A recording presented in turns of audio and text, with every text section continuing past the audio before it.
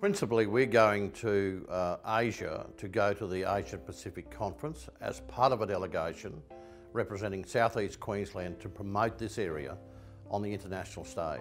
First of all, we're going to take a quick trip into China, where we have a potential sister city in Yushang that we really need to make sure that we continue to build a relationship. Following that, we'll go to our sister city in Paju, but most of our time will clearly be spent in Daejeon, in Korea, where we will be doing a lot of work with my fellow mayors from Southeast Queensland to promote this area to the rest of the world. What we have to do, of course, is build their confidence in us, and I guess it's a two-way street. But there's enormous potential with the sister city that we're looking at in China, in that they're very close to an international airport.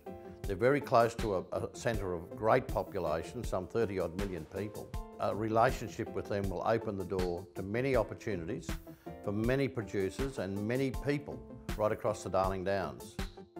We're certainly watching the DFAT website so that we know exactly what's going on in Korea. At this point in time, the Australian government is not suggesting that we ought not to go. But I have an obligation to attend these conferences on behalf of this community, to build this community, and that's exactly what I'll be doing.